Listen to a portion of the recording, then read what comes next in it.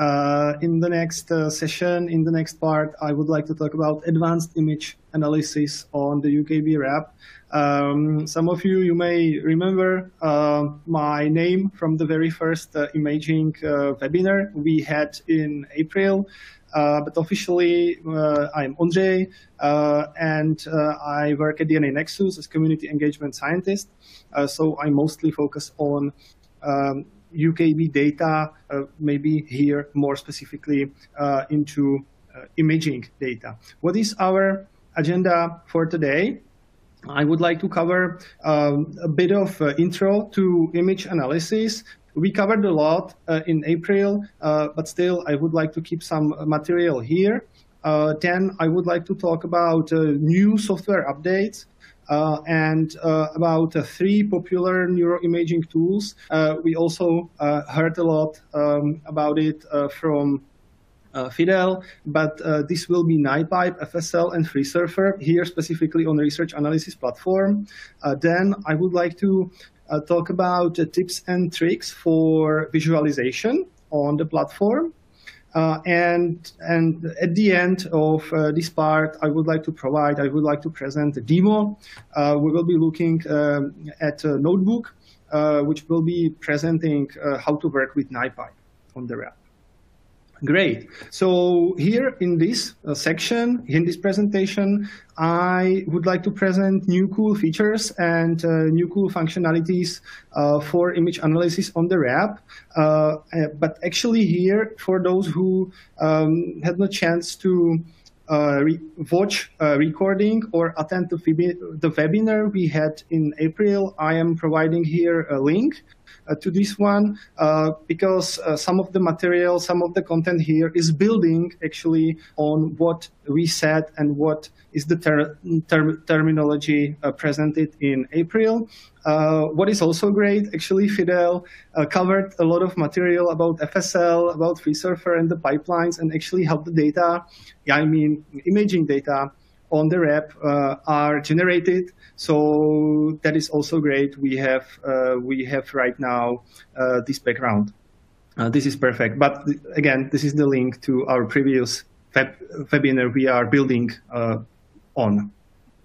Great. So one of the main pillars of what we were talking in April was that we were mentioning and we were trying to provide examples on how to run popular neuroimaging tools such as FSL, Freesurfer on RAP, but mostly we were trying to implement it via Docker solution.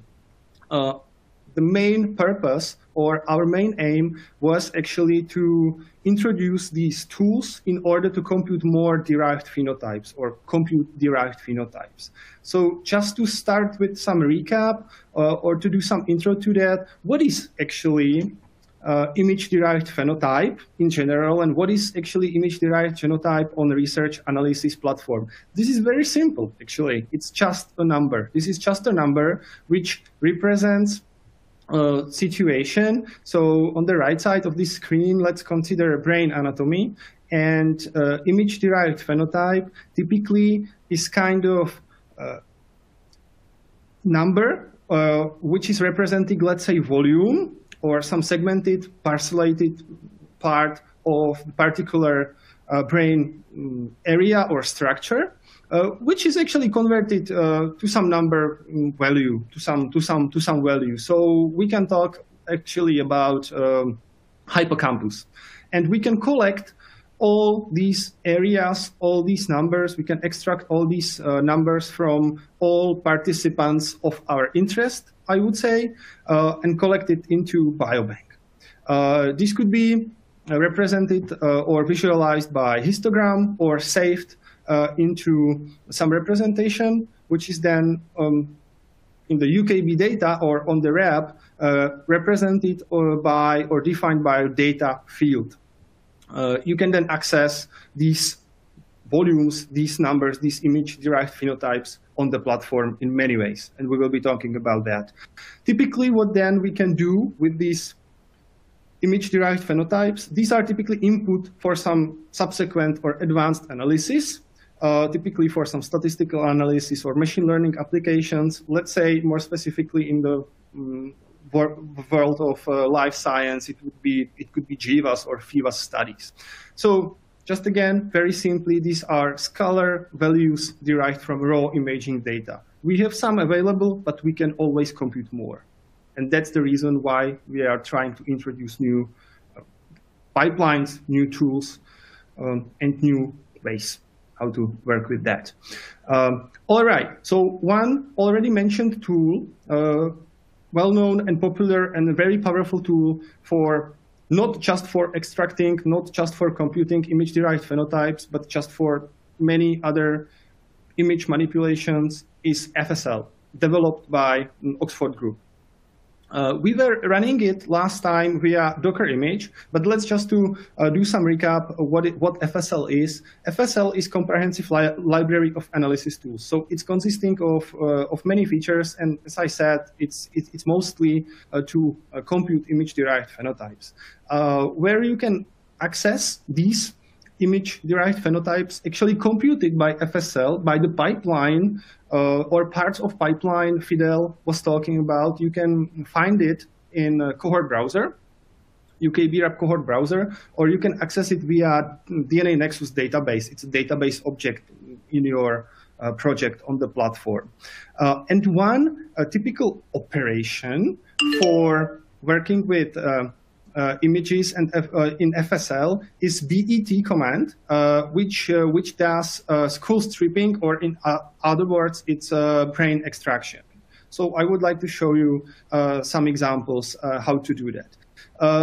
Of course, there are other examples or useful commands. For example, using FSL, you can do segmentation, you can do registration, or you can do many other mathematical manipulations of the images. So let's consider the following situation. In this figure or plot, you can see brain with, in three orientations. And let's consider this is the raw image or some image as input for the FSL. So we can apply skull stripping, I mean this BET command. And after that, this will generate, so as input, we have some volume data, typically in Nifty format. And as output, we will get another Nifty format, but the result now, it's after skull stripping. So that's one really simple, typically preprocessing step done via FSL. Right, and now maybe more in programmatical way, more technical things, how to actually run it on the platform. And last time we saw the following situation. We were trying to reuse or load publicly available Docker image and apply this skull stripping operation via DNA Nexus tool, which is called Swiss Army knife. This was relatively quick. We commented on the configuration. And it worked. But this time, I would like to tell you more about new software updates and what you can do possibly right now on the platform. So yeah, perfect. So let's continue with actually the new software updates, which are Nipype, FSL, and Freesurfer on RAP. We just had a chance to hear something about FSL. Freesurfer is also a tool mostly used for computing image-derived phenotypes. And these two tools typically can be combined into a workflow. And for this reason, we are introducing Nipype. So where you can find these new software updates and new tools, maybe some of you, you have some experience, some practical experience with Jupyter Lab.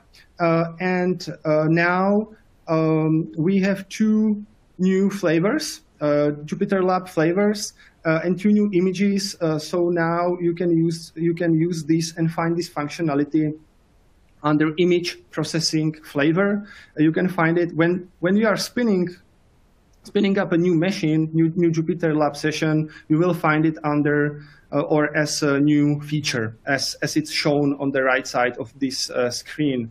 So basically what you can do, you can play around or play with all the functionality as what Fidel was describing and explaining.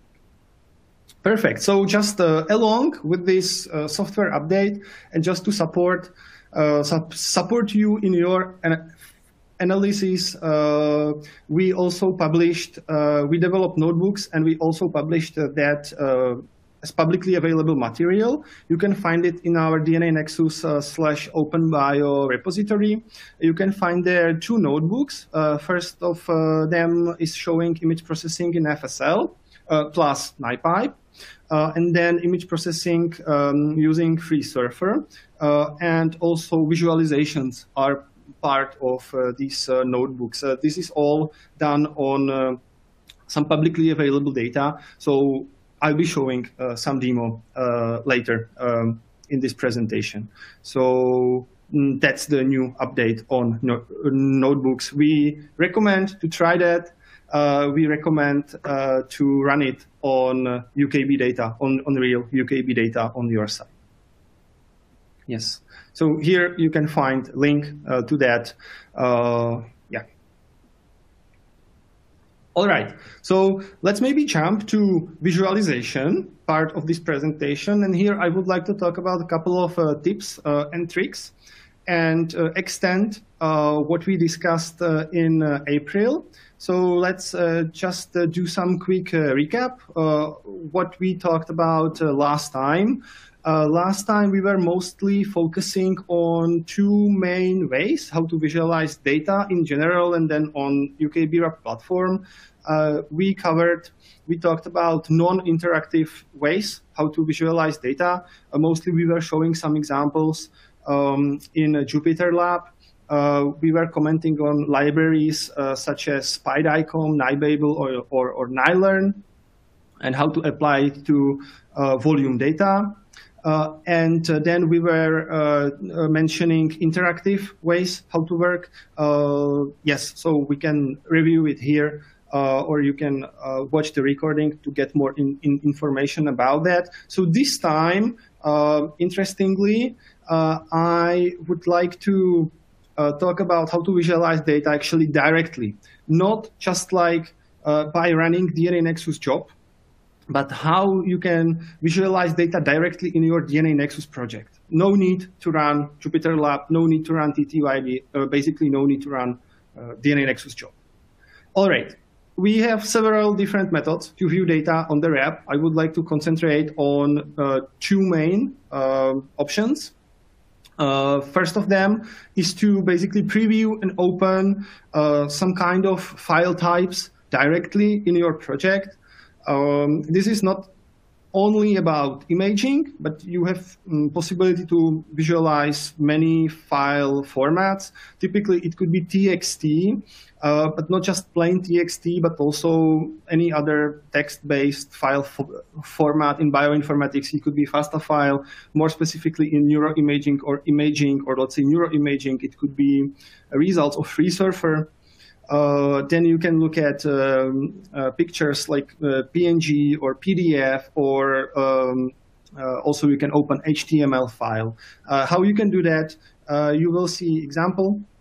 But when you click on the object in your project, and this belongs to one of these options, you will find preview tab, preview button, so you can click on it and the file will open. Then second option, more programmatic way, you can use something which is called file viewer. I am linking here in the presentation to documentation page. If you are interested into this, you can read more about it, and you can try to create your own file viewer. And what you can actually do, you can, like using file viewer, you can visualize data and use some existing web-based tools, which is already available on the UKB RAP. I will provide some examples, or you can, as I mentioned, create new one, your custom one. So what is available on the RAP? This is not imaging or neuroinformatics. It's integrated genome viewer, JavaScript based, but you can learn a lot from the code. You can learn a lot how to maybe convert this into more specific neuroimaging viewer. Then there is Jupyter Notebook Viewer. And also for previewing your gzipped files, there is a gzipped file viewer. Yes, and then of course you can create a new one or custom viewer. I am adding link to documentation page here. All right, so how to actually run it? This is very simple. This is very simple and straightforward. In your project, you will find a tab which is called Visualize. And under this tab, you will find DNA Nexus viewers. There are 3 right now. That's the IGV.js, that's the Jupyter Notebook Previewer, which is a really useful feature, and then gzipped file previewer. But you can always create a new one. Perfect. So how you can actually create new one? You can create new one if you are comfortable with HTML and JavaScript. So it's more like developer work. And if you know this technology, HTML, mostly HTML and JavaScript, you can create custom viewers. Of course, you can inspire from the already existing viewers, download these viewers, study the code, and rewrite it according to your needs. What would be our tip, maybe for imaging and for image file handling on the platform? You can try to look at Nifty Viewer, or you can try to create a zip folder preview, because many of the file formats are zipped. So that could be a good feature for, let's say, rapid QC of raw files. So again, I'm adding here a link to documentation page on how to create a custom viewer. Perfect. Another topic which belongs to these visualization options and tips and tricks. I would like to talk about repeated IDPs and how to visualize trajectories. Actually, repeated IDPs is something what is connected to longitudinal analysis, because typically for each IDP, image-derived phenotypes, there is something which is called imaging visits. So you can access this field ID or this IDP for multiple instances, typically measured or typically obtained during the time. So what you can typically do here as my recommendation or as my tip, I would run Jupyter Lab, and I would use Python library Seaborn to create some large number of facets and histograms and combine imaging visits, IDPs, multiple other phenotypes, and so on into the nicely looking plots. So that would be my tip for visualizing repeated image-derived phenotypes. All right, so now it's time for Nipype Demo. I am going to log into the platform and share my screen. I am now sharing my DNA Nexus project, testing DNA Nexus project on the regular DNA Nexus platform. I followed the instructions or individual cells in one of the notebooks in the public repository, and I tried to reproduce what was done in the image processing FSL notebook in the OpenBio repository. So what we can do now, I will try to open it, not via DNA Nexus job, but via Visualize tab and Jupyter Notebook Previewer, and tell you more about important parts of the FSL and of the Nipype. Yeah. So here, what I can do either I can click on the preview and open the IPython notebook here. But what I will do right now, I will go here. I'm on the regular platform, so I will click on Jupyter Lab and open my notebook. This is not running the DNA Nexus job. And I will mention here the main sections of this notebook and would like to inspire you with running this notebook for your UKB RAP data. In the header part of this notebook, you can find how to prepare your environment. So I kind of followed these instructions and selected the recommended instance type. Let's say we are here working with publicly available data from fMRI lab, from the FSL group. We are downloading and unzipping the file here. Then in our notebook, we would like to install and import packages. Yes, here the essential or very important part is to import FSL, because we would like to apply some transformations, some functions from FSL, and we will be doing it via Nipype interface and many other imports. But this is the main, most important part of these notebooks in terms of import packages. Then, as we downloaded our data, we can load this data. We are working with a Nifty file, as it was mentioned during this presentation. It's a volume data, and it could be represented or stored or saved in gzipped format. So gzip here is to produce a smaller file size, but some of the neuroinformatics tools can directly work with gzipped files, and FSL is one of them. Perfect. For each file, for each Nifty file, we can get some metadata information. At this moment, we are trying to print MRI shape, or we can look at header of the Nifty, which is telling us more about image dimensions, data types, and other measurements, details, and metadata information, right?